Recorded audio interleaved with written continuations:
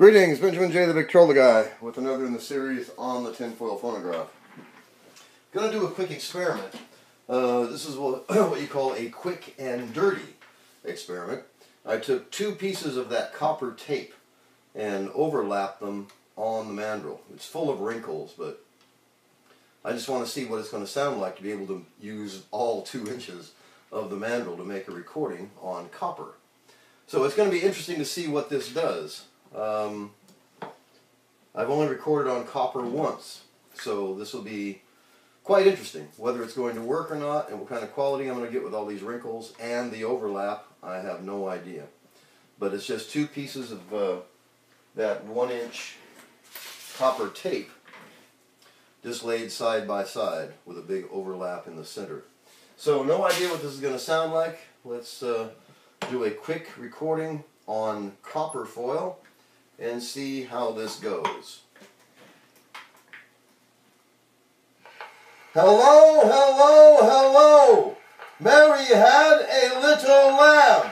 Its fleece was white as snow, and everywhere that Mary went, the lamb was sure to go. Ha, ha, ha! Well, I'm not really expecting much from this. The overlap is just absolutely terrible, and I'm sure it's going to make a terrible recording. Basically, I just want to see what a recording on copper sounds like now that I've got the stylus adjusted for the heavy-duty aluminum foil. No idea at all. So, a second recording on copper, 2 pieces of 1-inch copper tape overlapped on the mandrel.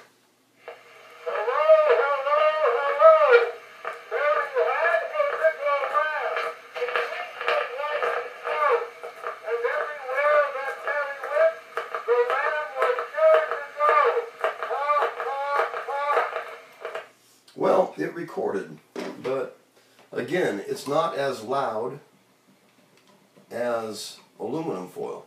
It would probably be a different story if I had a piece of copper foil that was wide enough to fit the mandrel. That way I could just put a piece on here and adjust the machine to use it and see if it made any great amount of difference. But I've also located a lot of other foils that I'm going to be trying. The problem with them, of course, is they're expensive because there's very little call for lead foil, brass foil, bronze foil. So it's expensive to do these experiments.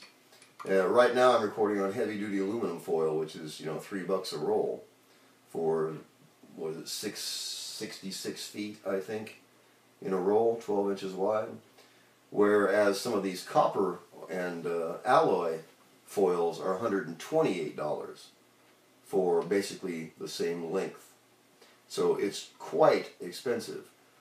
I can see no practical advantage to it, other than the fact that, as far as I know, no one's recorded on copper. I've read nothing about anyone recording on copper foil, or brass foil, or bronze foil, or lead foil.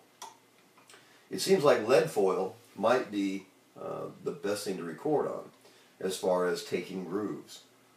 No idea how easy or difficult it would be to handle lead foil. I've never seen it before. So, in any case, I just want to do a quick experiment with 2 pieces of copper foil side by side with an overlap. Not stellar results, but you can record on copper. As I said, if I could find a 2-inch strip of this, I could do some real experimenting. This is very, very difficult to do. Just to get it on there straight is difficult, let alone overlapping 2 pieces. But it did record.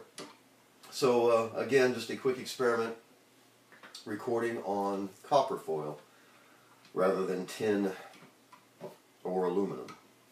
So I've just begun the experiments. So of course the thing to do first is get it working well with aluminum foil, and this new extra heavy-duty aluminum foil I'm using works fairly well, so I may stick with that. It just depends on how easy it is to find and how consistent it is batch to batch, manufacturer to manufacturer. I tried some Reynolds aluminum foil, straight aluminum foil, heavy-duty, and it's so noisy you can't use it. And yet a plain wrap heavy-duty aluminum foil is quite, I can't call it noise-free, but the difference is 100%. And then this extra heavy-duty aluminum foil is plain wrap, and it's actually recording quite well. But again, just a quick experiment on copper. 2 pieces laid side by side to cover the mandrel. So just a quick experiment. As always, if you have any questions, feel free to drop me an email, TheVictrolaGuy@gmail.com. And as always, thanks for watching.